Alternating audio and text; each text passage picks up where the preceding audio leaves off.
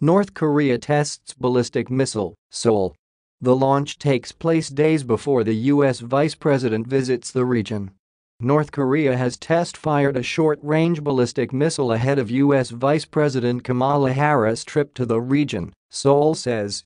The projectile, launched from around Taechon in North Korea's northwest, traveled around 600 kilometers (373 miles) before landing in the Sea of Japan, the South Korean Joint Chiefs of Staff (JCS) said.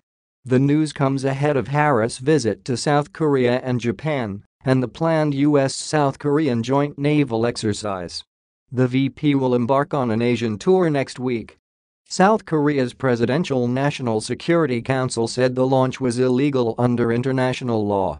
JCS Chairman General Kim Seung-kyum and General Paul LaCamera, the commander of the South Korea-U.S. Combined Forces Command, released a statement vowing to further solidify a combined defense posture against any North Korean threats and provocations.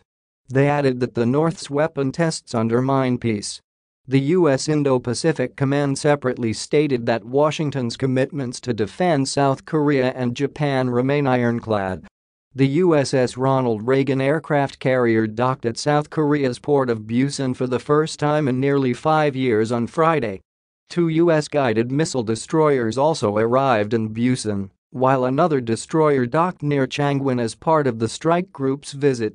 The U.S. and South Korea resumed large-scale joint drills last month after several years of hiatus. Pyongyang considers the exercise as a threat to national security.